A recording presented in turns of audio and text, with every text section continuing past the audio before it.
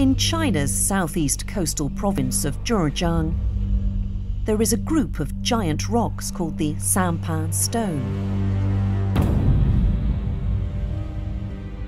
Literally meaning the three pieces of stone. Once upon a time, however, they were one whole piece of rock.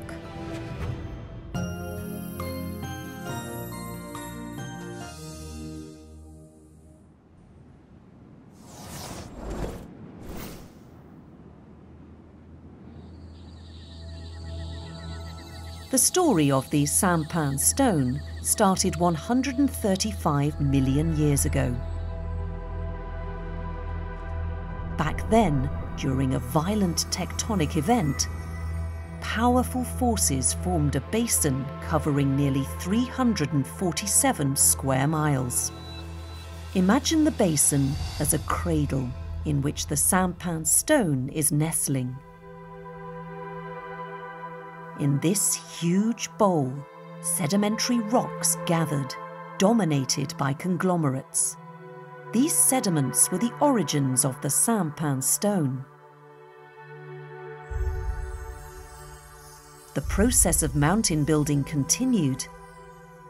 The sediments in the basin were forced up to form a sedimentary massif, which gradually grew into the Sanpan stone.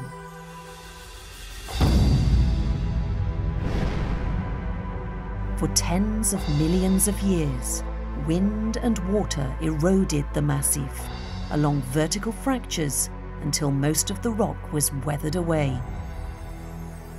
Eventually, the three individual rocks with steep cliffs we see today were formed. The highest of them measures 324 meters. However, the steep cliffs pose a great challenge for those wishing to reach the top.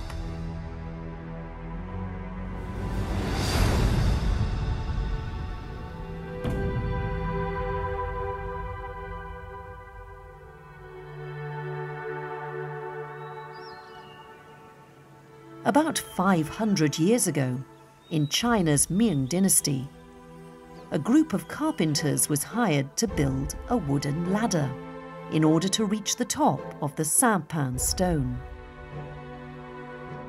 They toiled for 3 long years, but failed in their task. Before the ladder could reach the summit, its foot had rotted away. The ambition of reaching the top was not achieved until the end of the 1980s. Over 3,500 stone steps were carved into the rock face.